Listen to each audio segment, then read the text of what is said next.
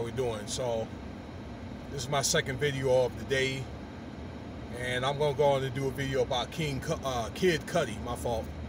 Kid Cudi and him wearing this dress on Saturday Night Live for clout.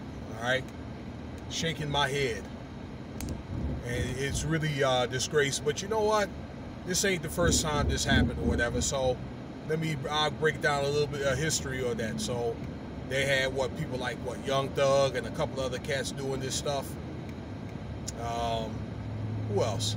Kevin Hart, Terry Crews. Hey, we could even go back to Devine Grames and Wesley Snipes back in the day. All right, and of course you know Tyler Perry with his Medea thing and Martin Lawrence. Okay, I think there was something to laugh at probably back then when guys were going to get on the scene when they was on the way up. They was going to make it anyway.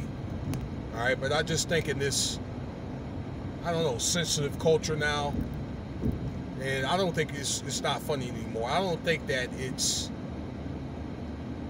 you know, we as black men, we need to do that type of stuff now to get roles of clout. I mean, like Kid Cudi, everybody knows who he is. So I don't know if that was a deal where he had to wear that dress to even get on Saturday Night Live in the first place.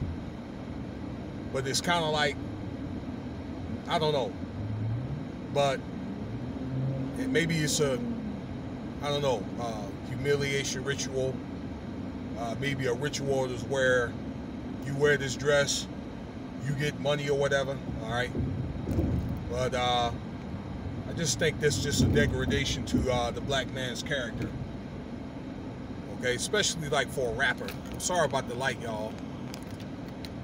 I mean, what's up with these hardcore rappers wearing dresses now? All right. And furthermore, that just tells me like it's some type of agenda going on. So, well, it's probably been an agenda they've been pushing, especially like over the last, let's say, 3 or 4 years, to pretty much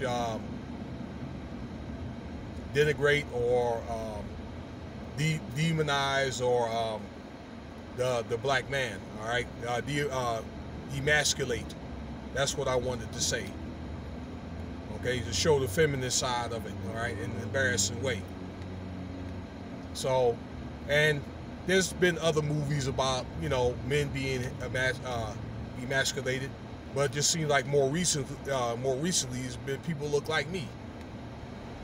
Okay, I saw a few videos about this, and I think they got some pushback on this matter, and some of the pushback is not good because, well, whether you like it or not, that there are younger people looking up to this. Okay, and he does some other type of TV show. I think they deal with kids. Correct me if I'm wrong. Okay, so it's kind of like you cross that threshold where you'll do stuff. You kind of are the some type of example for the children, whether you like it or not. And then turn around and wear a dress. All right, then what it does is cause confusion. It makes those children wonder about you. So with the children, come along with the parents. Okay, and not only that, but there's still a lot of brothers, conservative brothers that is, you know, they ain't rolling with this. So I don't think it's something that needs to be done anymore. I hope that maybe he doesn't really do it anymore, or I don't know, maybe just think twice about it. All right, about some of the, I don't know, the negative pushback that he's going to get. So, I mean, I hope that our men, you know, we stop, you know, doing stuff like this. Okay? I mean, for laughs and kicks and all that stuff. So, all right, we need not do that. All right? And they do warn in scriptures like Leviticus 20 and 22, you know, not to dress like a man or a woman. I'm sorry, a woman dressing like a man or a man dressing like a woman. Okay?